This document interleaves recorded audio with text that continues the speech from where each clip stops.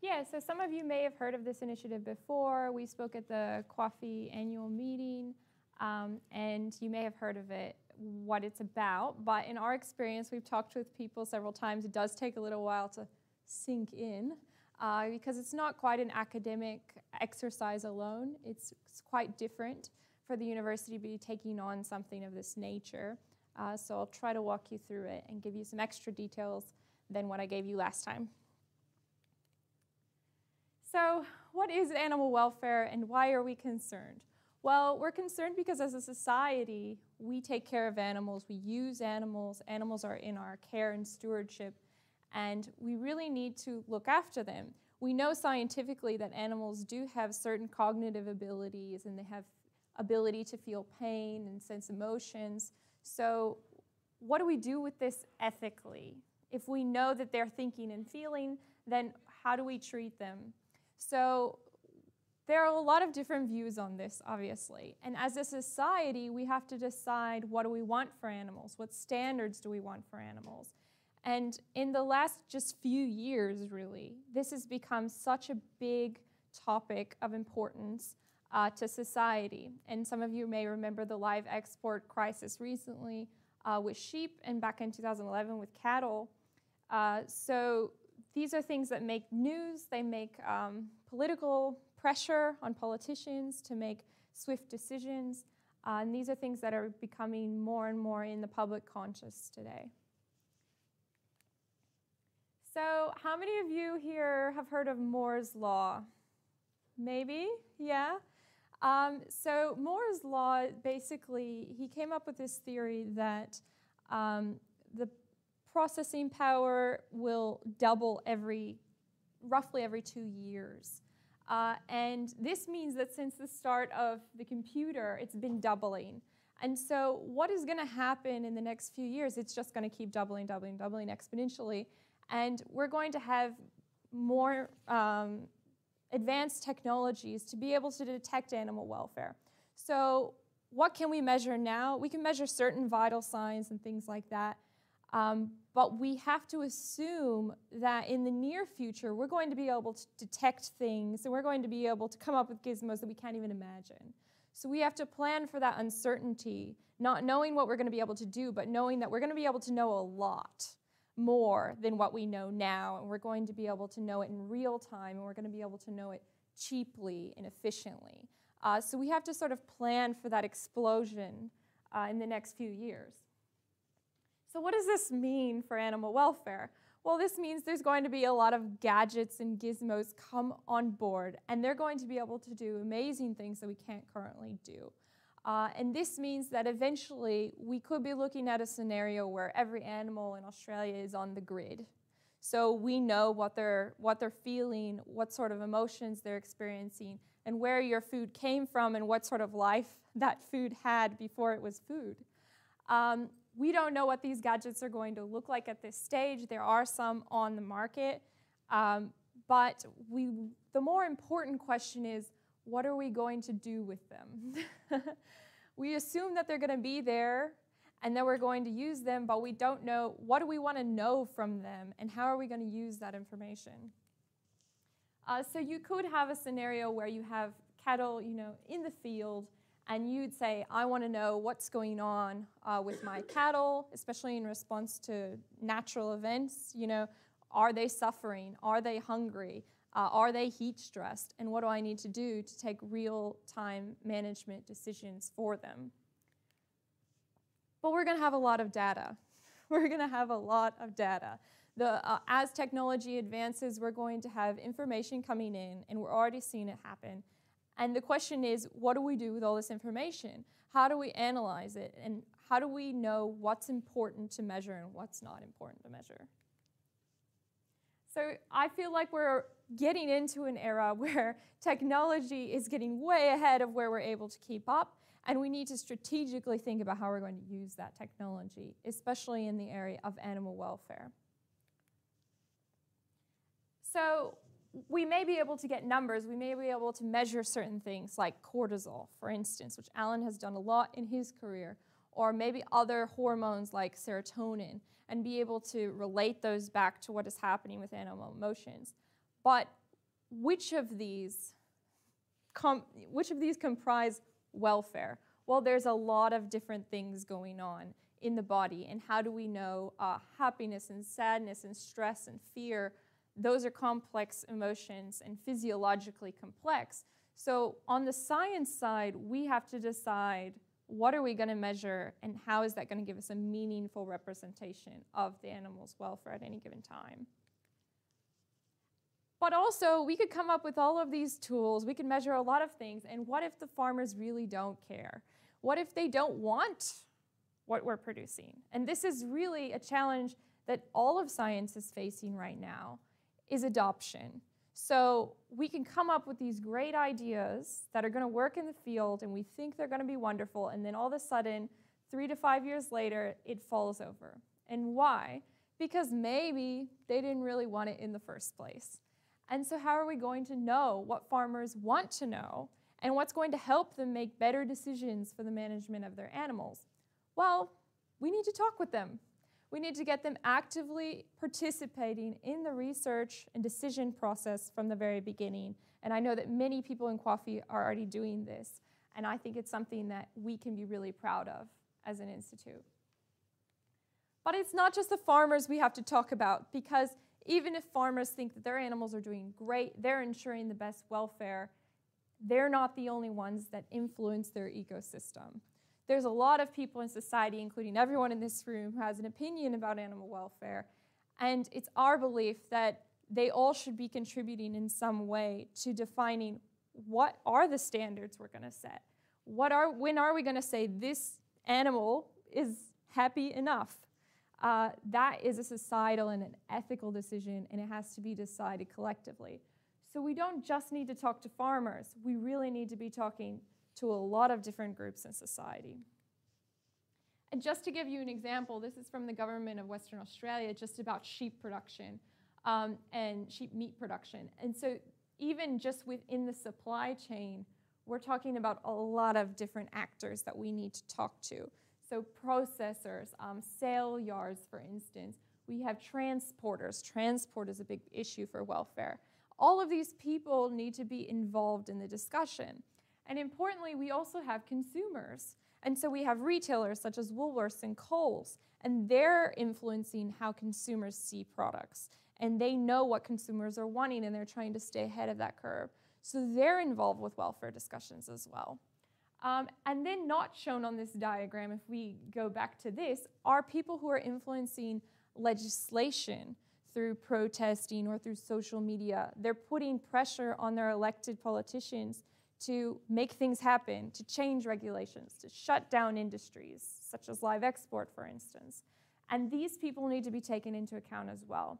So these comprise not just animal welfare groups, not just animal rights groups, but also just community groups, people who can have a voice for your average citizen. So our attempt is to try to talk to all these people. That's a lot of people. And so we've been going around Australia and meeting with different stakeholders, animal rights groups like PETA, RSPCA in terms of welfare. We've been talking to all the different industries in livestock production, animal production, as well as the state governments, because state government has legislation for animal welfare primarily. And the federal government has a role in terms of exporting animal products in certain other areas. So this is a lot of different stakeholders. Our idea then is to build a stakeholder network, and this is something we've already started.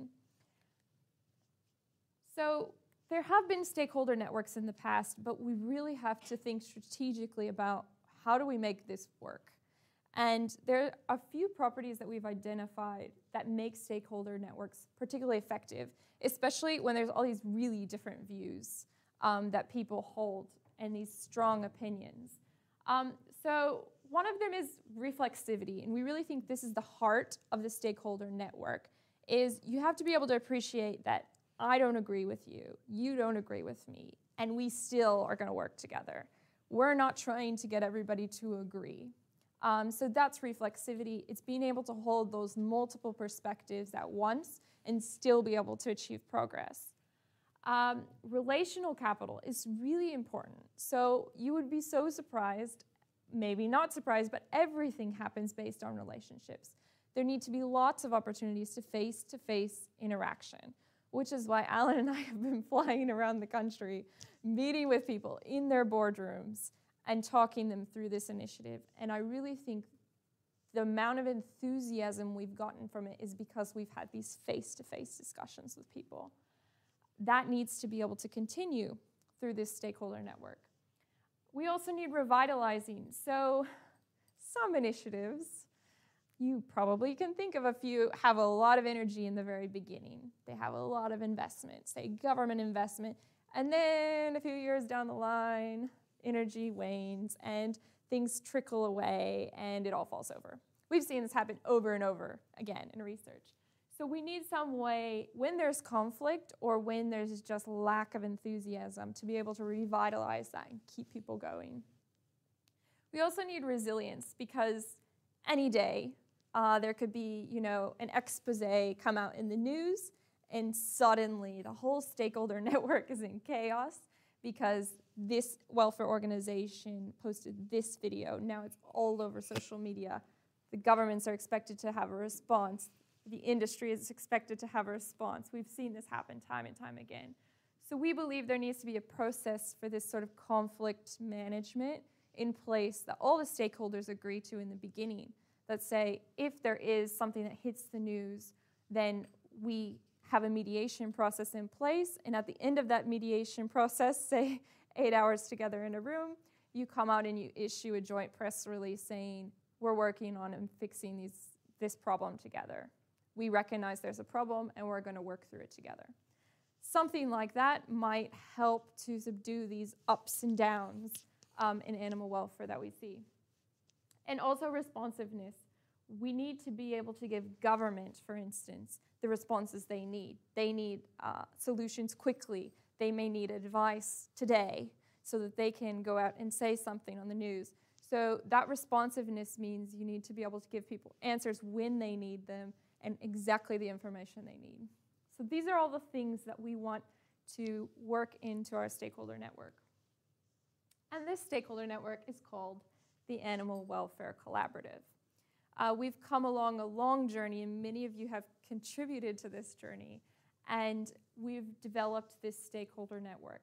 And the next step is we're holding a conference called the Animal Welfare Summit in a week from today in Sydney. And we have about 80 organizations flying in, all the major livestock species represented, academics, all the state governments, federal government, and multiple animal welfare organizations, as well as a few retailers and some other types of organizations. So they're all going to be discussing, okay, let's get on the same page here. What do we want this network to look like? How do we want to finance it? What are the rules for governance? How do we make sure that one sector doesn't dominate the decisions?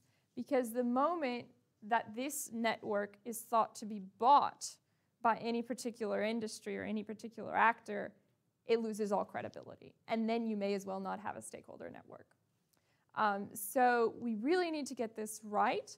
And that's why we're asking people in these stakeholders to come to a summit, work through it in a day-long discussions, roundtable discussions, and by the end of the day say, okay, this is our charter of operations, this is our strategic plan, and this is how we're going to be financed going forward.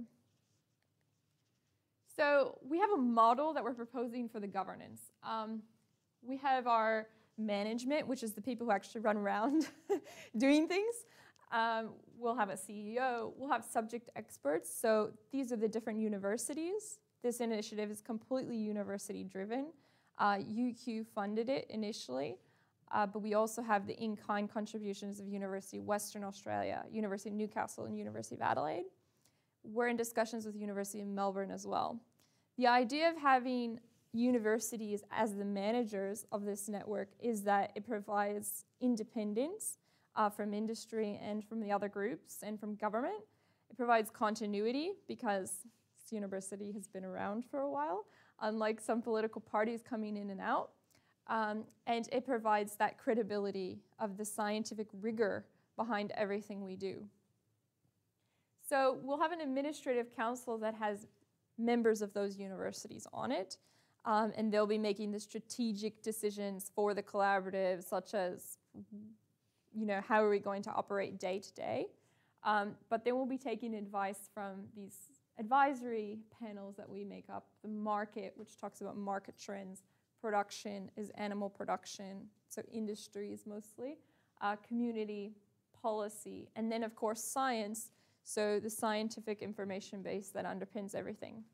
And they'll be providing advice to the Administrative Council. And then of course we'll have all of these different members. So we will open this up to companies, for instance, can become members, and I'll talk about the finance of that in a second. So doing this together, we're going to have a series of projects that we will take on together.